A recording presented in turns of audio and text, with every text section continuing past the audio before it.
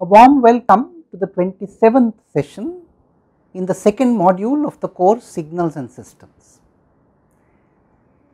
In this module, we will continue from what we did in the previous two modules, where we had worked very hard to generalize the Fourier series decomposition to the context where the signals are not periodic.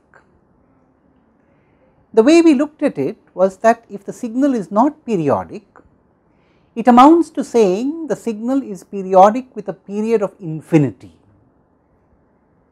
In other words, we make the fundamental frequency go towards 0, smaller and smaller. I mean, it is not quite meaningful to think of the fundamental frequency as being equal to 0. That is exactly what the period going to infinity would imply. But what we must try and visualize is that we bring the points on the frequency axis closer and closer and closer together until we get the whole continuum. So, we get the whole continuum of the frequency axis, which we have to populate with appropriate values, and those values are really obtained by using the ideas of vectors generalized to the context of functions. So, let me review a few key ideas which we have built in the last two sessions, from which we will go ahead in this session to take an example and to build a few properties. So, we said the Fourier transform of the function ht is integral from minus to plus infinity ht e raised to the power minus j omega t with respect to t, and this is denoted by capital H of omega. So, we use capital letters to denote the corresponding Fourier transform, and this is essentially an inner product of ht and the rotating complex phasor e raised to the power j omega t. This makes a lot of sense. What we are saying is that the inner product or dot product of the function with a rotating complex number rotating with an angular velocity of omega.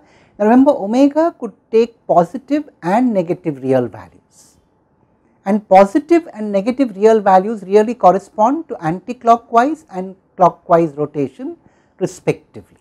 So, there is nothing very special about positive or negative values, they are equally real or unreal, as you might think. So, this idea of projection, you can think of it as projecting the function onto a rotating phasor rotating with an angular velocity of omega. And what we worked hard in the last session to show was that if I took two such phasors rotating with angular velocities of omega 1 and omega 2, these two phasors are orthogonal in the limit, and that orthogonality was in a slightly more generalized sense. What we showed in the previous session was that if I took the inner product of these two rotating phasors e raised to the power j omega 1 t and e raised to the power j omega 2 t, it would look something like this. And in fact, this would essentially be an impulse, or you could write it as delta omega 1 minus omega 2 times some constant. Let us call it kappa 1 a constant. Let us not bother too much about the constant, but the idea is that you have an impulse. Now, you have to take recourse to generalized functions here, because if you look at this integral carefully, this integral is divergent in the conventional sense. So, if you look at this integral, diverges in the sense of conventional functions, and that is why an impulse is required. Now, what it means in loose language is that if I take two rotating phasors rotating with different angular velocities, even if that angular velocity is slightly different, they are in a certain notion orthogonal, perpendicular. Of course, I told you this is very loose language, not very precise. What one should say to be precise is that when I take the inner product of one rotating phasor with another, it really goes towards a generalized function located at omega 1 equal to omega 2 in the omega 1 omega 2 plane.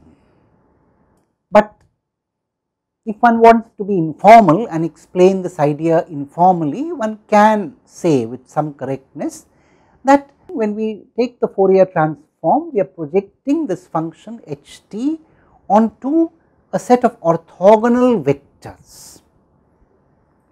They are mutually perpendicular.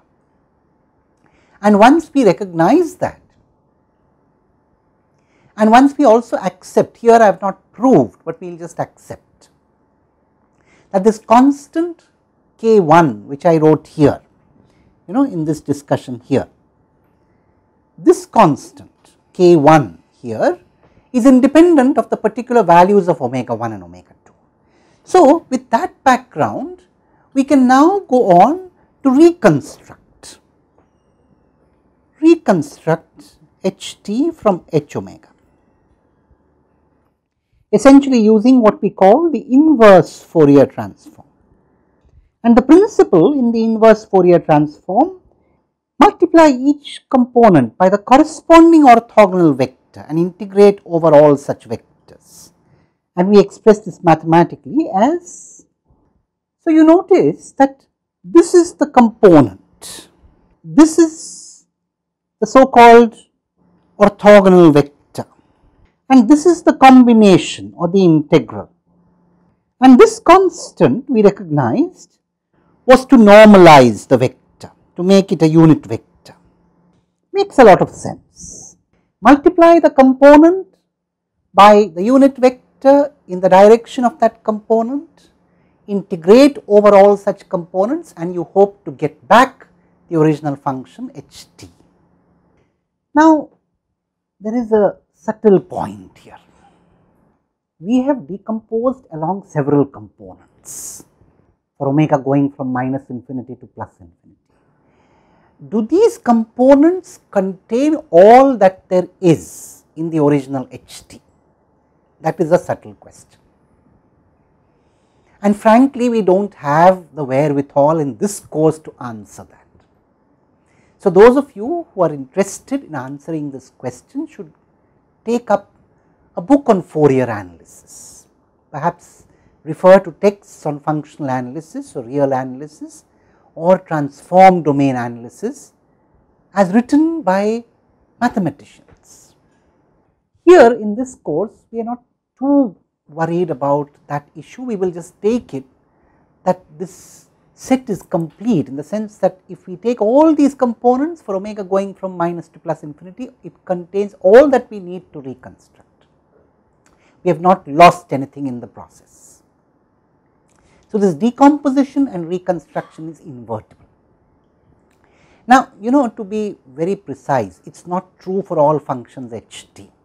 In fact, we had talked about certain conditions for which a Fourier series decomposition exists, namely the Dirichlet conditions. So, let us review the Dirichlet conditions.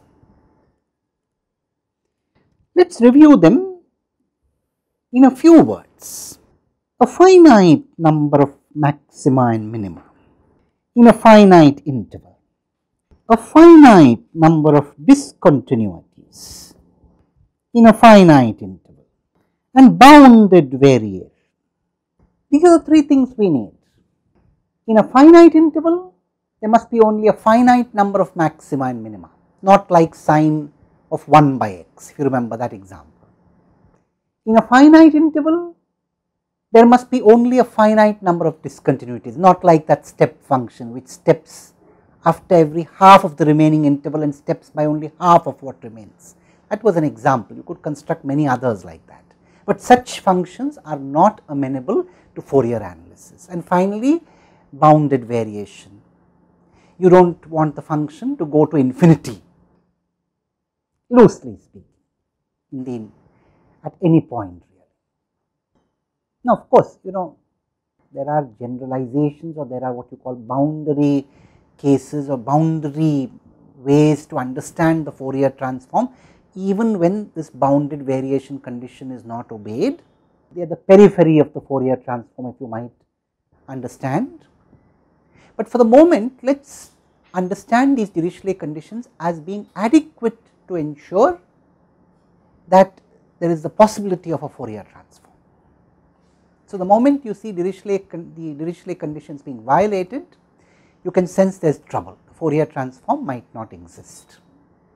So, it is not as if the Fourier transform is guaranteed for all functions. There is a class of functions for which you have a Fourier transform and when you can invert the Fourier transform.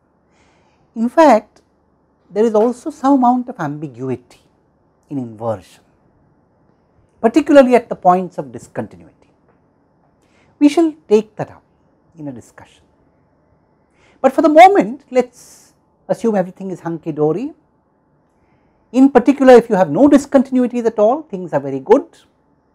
Point wise, if the Dirichlet conditions are satisfied, there are no discontinuities, point wise you can reconstruct the function from its Fourier transform, there is no trouble. Now, there are also other issues here. For example, you take the simplest of the functions, a sine wave, it obeys all these. Now, it has a Fourier transform, but not a Fourier transform in the conventional sense of function. So, the Fourier transform of a sine wave is not a conventional function, it is a generalized function. So, the Dirichlet conditions are necessary, but they do not guarantee a Fourier transform in the sense of conventional functions. The Fourier transform might require generalized functions to come in. We shall now illustrate these ideas with a few examples in the next session. Thank you.